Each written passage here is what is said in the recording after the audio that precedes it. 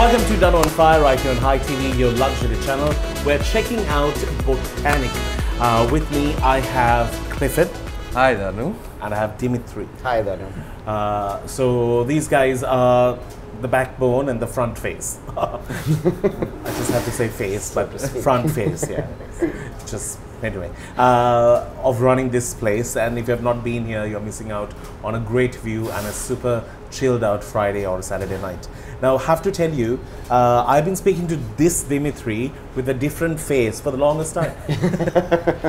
And I've always spoken to him with that face in my mind. And you know, it's just so sad that I've never taken the time to actually know it was you. Yeah, exactly.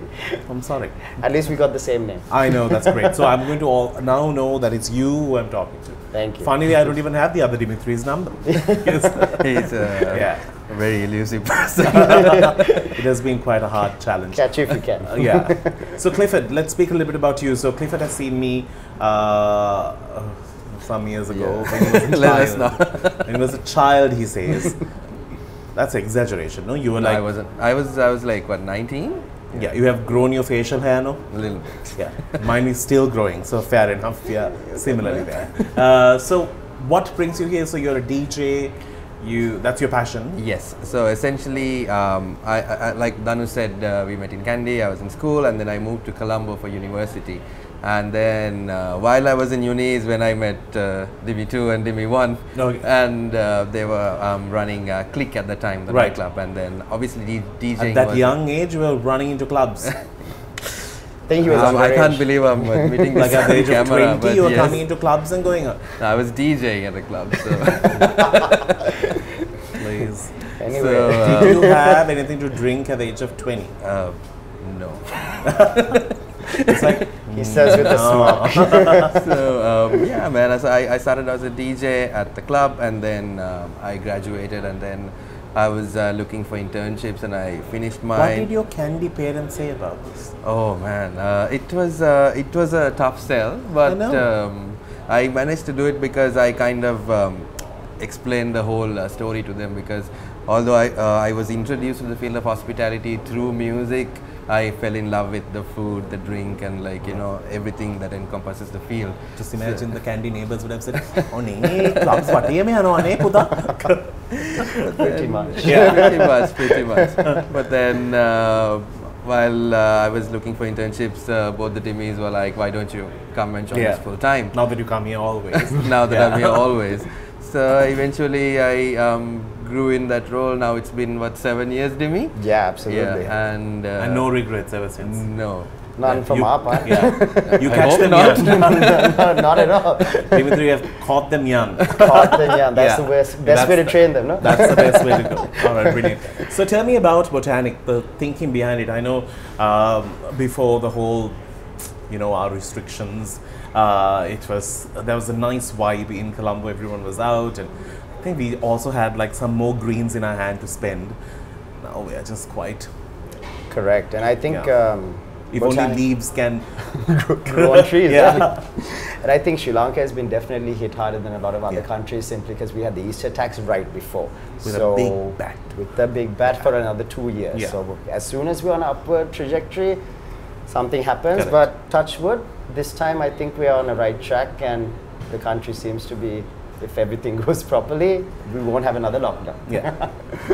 But how did y'all survive during this time? So we were actually pretty creative.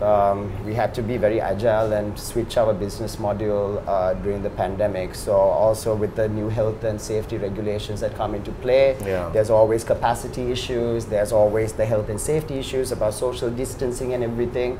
So we actually took those rules very, very seriously, and in fact we were one of the first nightlife bars to actually implement those rules and regulations.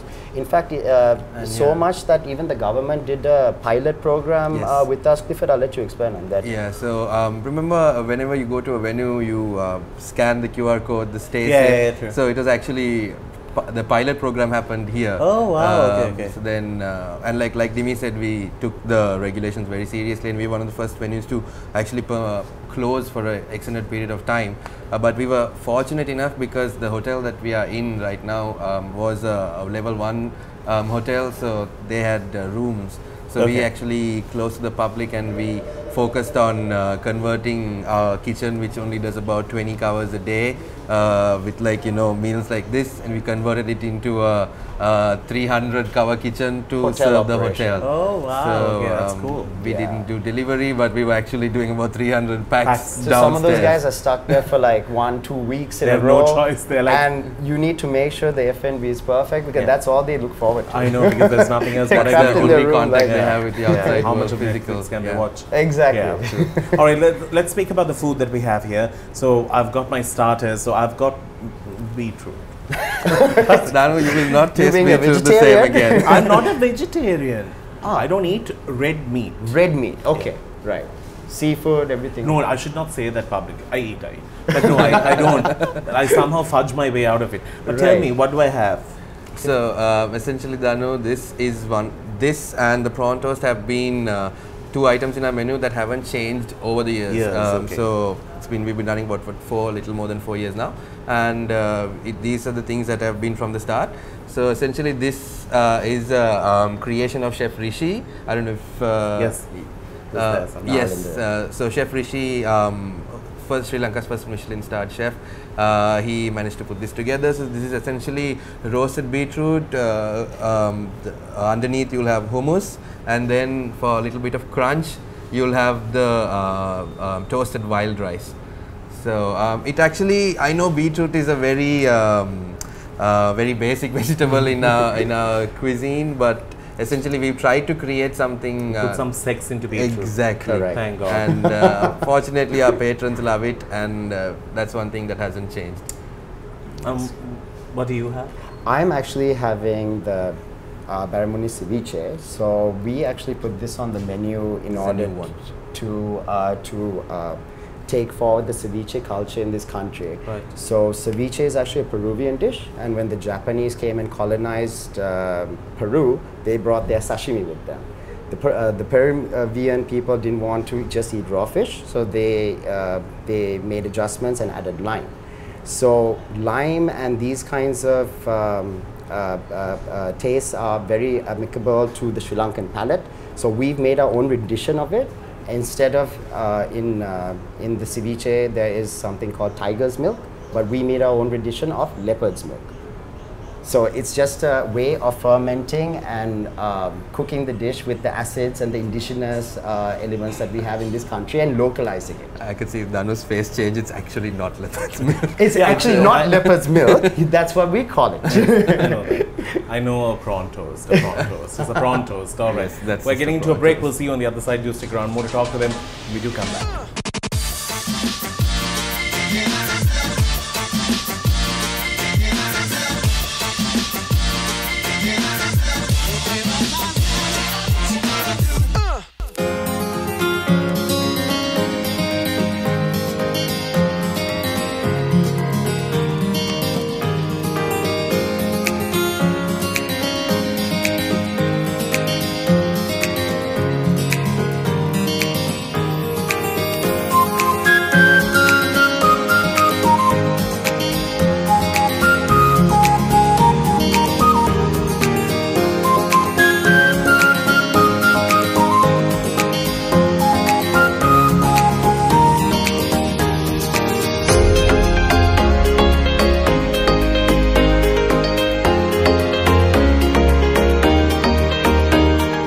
Welcome back to the show. We are checking out Botanic. They have amazing food apart from their fabulous drinks outside. I'm talking to Clifford, and I'm also speaking to Dimitrri. Hi. See, I got all the names right. Second time session. Yeah, achievement. So we have a huge spread here. This is how royalty might have eaten back in the days. Can I know what is what, sir? Yeah, so essentially, Danu, these are all sharing platters. What we have in front of us, this is a whole line fish with roasted root vegetables. We've got the Massaman lamb shank, which is one of our signature dishes that are on our new menu. And that's accompanied with garlic rice. And that dish that is right next to you, which is meant for a single person, is the vegetarian jungle curry. And that's all for you. Thank you. My life has been quite single. So it's On Valentine's Day? It was. It is. I think it will be. Oh, we got that, but sure. Luck is a very limited offer in my life. Anyway, so we are talking about this life today. I'm so happy to see like restaurants sort of breathing again and having some life being pumped up to them. Let's speak a little bit about you guys. What took you into this field? Well, basically, as you know, Danu, I also have not gone to school here. I only went to school here for about a year. First I asked him, like, where did you school? He said, no, I didn't go to school. I was like, wow. Here came after. 1 year. Yeah. So I was living abroad. I was born in actually Indonesia, in Jakarta, moved to India. I was in India for about 10 years. And now we do a lot of work with India markets as well. So that I made some out. connections, right? Yes, yes, exactly. In fact, we just came back from Bangalore and Mumbai after doing a pop-up there. Ah, yeah, that's great. Yeah. So essentially, I was in uni, so I was in UK for 10 years as well, and my partner, who's the head of Cantaloupe and Botanic, Dimitrri had wanted to start this F&B hospitality and everything and move it forward, and this was just after the Civil War. So he had contacted me in 2009, I believe, when the Civil War just finished. I just finished my MBA and everything. It was all at the same time. All at the same time, and then came back down to the country, and at that point hospitality was in a very different state it is right now today. Yeah. I wish it was continuing in that progress, otherwise we'd be in a different level right now. There was this hype about Sri Lanka coming out of the war, and like so many people just dying to see this country. Untouched, like, you know, venues and you know, things like that. So came back, decided to do my first nightclub with Dimitrri, Click, as you know, in Union Place, and that's where we met Clifford and Clifford started. And underage actions happened at that time. Exactly. Not admitting anything on camera. You're just not going to confess. So we actually pivoted away from the nightclub scene because we're all getting older, as you can see. And also it's too much of drama to deal with, like getting in, getting out, then you have like people giving you attitude, then things breaking, groping. Luckily, those kinds of things don't happen here at Botanic now. Yeah, I guess so. Yeah, they are a bit more sane. They are a bit more sane. What happens after this place is not your problem. Totally not our problem. I go home after. Yeah. So, you being a candy boy, coming into this field, and now you're looking after the marketing side to it. How hard is it to market something here? Because we have such a limited amount of people, and we have the same faces rotating. It's a challenge. Absolutely. How many times can they come? I mean, the thing is, we only have a captive audience of about 3,000 to 4,000 people, like rotating every day, like you rightly said. But what we try to do, Danu, here is like obviously, like, you know, develop our product, constantly keep developing it. Like we said earlier, it's always like local ingredients with like international like cooking techniques. So, and like I said earlier, we always rotate our menu.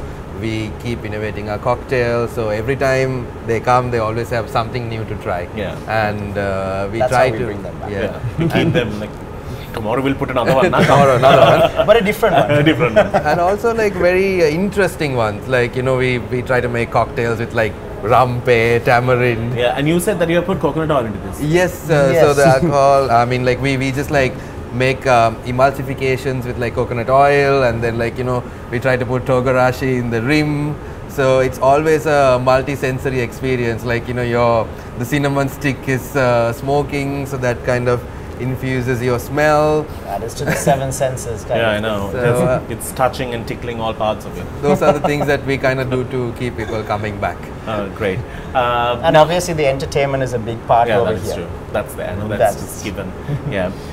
You know, permits and all that. So I'm going to try some food. I think you all should also eat, because otherwise they will think that I'm not eating. Absolutely. I will move away all these things which are put for decorations. You know, you know the saddest part? My sister cooks too. Even if she has put like one cardamom, I'll get that. And mostly it's like the last bite that you have been holding on to. Right. And then like so your entire palate is gone. I have such bad luck with this type of food. I'm going to try my jungle. And we made it vegetarian. Yeah. Oops. The cinnamon made it. You want to carve, Clifford? Yeah. Now when you all come up with the menus, do you all like look around? How do y'all find the inspiration? It can't be like y'all just think about it in the night, no? No, absolutely. So like we were talking earlier, it's always local ingredients, Danu. Okay. Like our entire But mantra. who believes in putting, okay, I'm sure if you put this with this, it'll taste good. And I mean, we Dimi was talking about earlier. It's Mr. Dimitrri Gunaratne, who's head of operations and also CEO. He's also a very big food aficionado, and obviously we have two good team members. Abdul, who's in charge of F&B. So we actually have a very inspiring and young, vibrant, dynamic team. it's amazing. Well, if vegetarian can taste this good, I'm going to be happy being a vegetarian. Let's get into a break. We'll see you on the other side.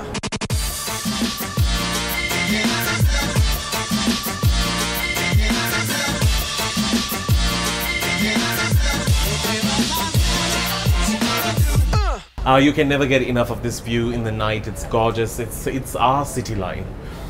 It was sad skyline, right? It's a Skyline. It's still growing. It's a growing skyline, which is amazing. Yes. And I think it all just lights up beautifully, though. It really does. Yeah. Now, this is a common problem that everyone has when it comes to running restaurants. They're like, oh, it's so hard to maintain staff. It's so hard to like make sure that they come to work the next day. How do you all handle it? And especially because some of these recipes are like, this is what makes you who you all are, and you don't want these to go out.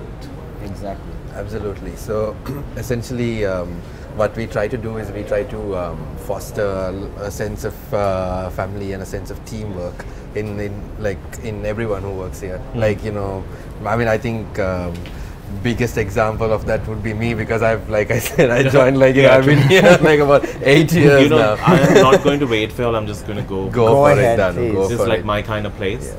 And also one other thing is that there's always like room to grow, and like we were saying, we always try new things, we keep innovating, we keep putting out new kinds of food on the table, so that way the kitchen is not bored, so they're not constricted to doing the same thing, and we also allow them to express themselves like creatively in whatever way or form that they prefer. And also being Asia's number 73 is very helpful, because that is very good on anyone's resume, and we are very proud to have received that award last year. I wanted to talk about it. Just jump the gun and ruin my question. So we have always read about this, the top 50 restaurants in Asia. Yes. Now they've extended. Yes. So essentially, they've always had the governing body is world's 50 best, and then they have subcategories like Europe's 50 best and Asia's 50 best, etc. And then there's 50 best restaurants and 50 best bars. So Sri Lanka for the first time got on it last year. Not just one, but two bars in Sri Lanka. One is us. We came in at 73, and Smoke and Beaters, they came in at number 92. They're in Hiriketiya. They are in Hiriketiya. Yeah. Well done, boys. Well done for you. Who knew that Hiriketiya will become such a hot spot, no? Yeah, exactly. Absolutely, yeah. Exactly. As a mountain boy, do you like the coastal area? I love it. I mean, What do you like the most?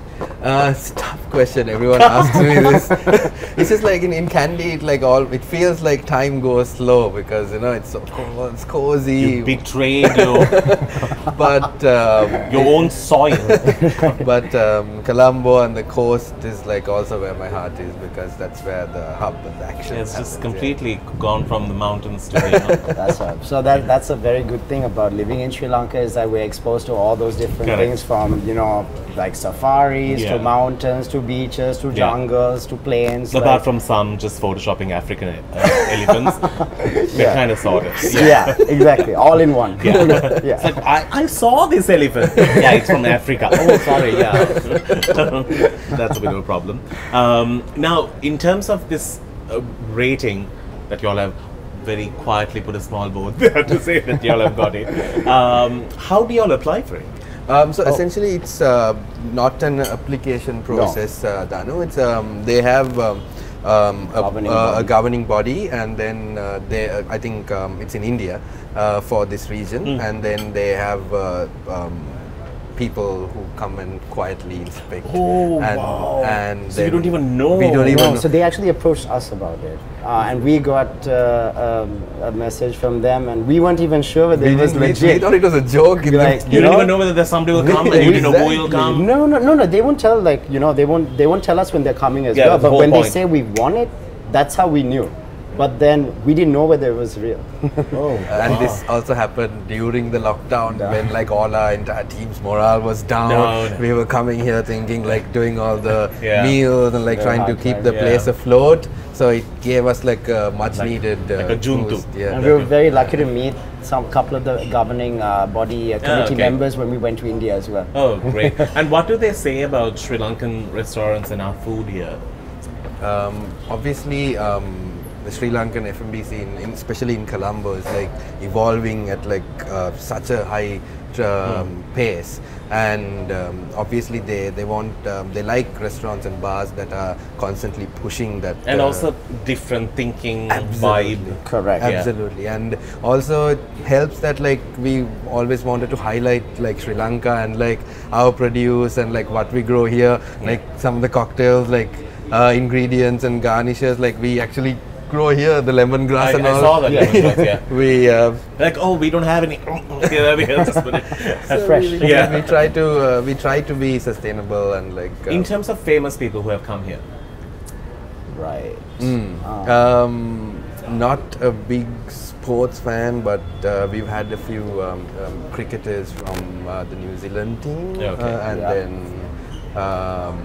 Peter Kurivita is gone. Yeah, Peter, Chef Peter is like, he's He's one of us. He's one of us, and he's one of us. a friend One of of the us. brand. He Yeah. always like, Internationally, you all might have had Whole them and bunch you would of- have not seen them. yeah. And we've also brought down a lot of pop-ups also over Yes. the years, and Right. very So- accomplished chefs and venues and stuff. That's, Absolutely. So- And your pop-ups have always done very well.